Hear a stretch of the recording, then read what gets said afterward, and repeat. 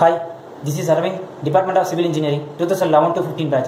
Project Engineering ANS Construction Private Limited, New Delhi, and Press Reporter. 7th semester படிச்சிட்டு இருக்கும்போது appointment order கையில் வாங்கிட்டேன். 8th semester after completion ஜாப்ல join பண்ணிட்டேன். ஒரு கார்பரேட் கம்பெனியில் நம்ம ஜாயின் பண்ணும்போது ஃபர்ஸ்ட் எடுத்ததும் நமக்கு டெக்னிக்கல் அசிஸ்டண்டாக தான் ஜாயின் பண்ண முடியும். அதுக்கு மேலே assistant junior engineer, assistant engineer, planning engineer and project engineer and planning manager. இப்படி தான் ஒரு ஸ்டெப்பாக மேலே போக முடியும். நான் ஃபஸ்ட்டு ஜாயின் பண்ணும்போது என் கூட டெக்னிக்கல் அசிஸ்டண்டாக 12 பேர் ஜாயின் பண்ணோம். இப்போ நான் ப்ராஜெக்ட் இன்ஜினியராக இருக்கேன், அவங்க அசிஸ்டன்ட் இன்ஜினியராக இருக்காங்க.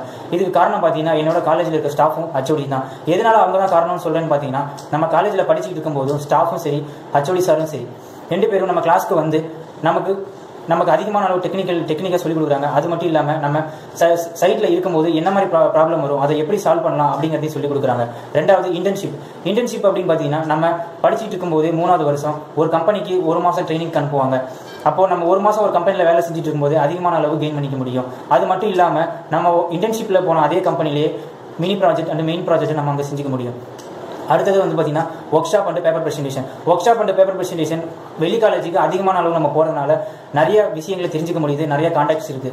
இந்த மாதிரி நம்ம படித்து முடிச்சுட்டு வெளியே வரும்போது நம்மளுக்கு அதிகமான அளவு டெக்னிக்கல் நாலேஜ் நமக்கு சொல்லிக் கொடுக்கறதுனால தான் நான் இந்த அளவுக்கு உயர்ந்திருக்கேன். நான் இந்த அளவுக்கு உயர்ந்திருக்கிறது என்னோட ஹச்ஓடிஸும் என்னோட ஸ்டாஃபும் தான் காரணம். அவங்களுக்கு நான் நன்றி தெரிவிக்கிறேன்.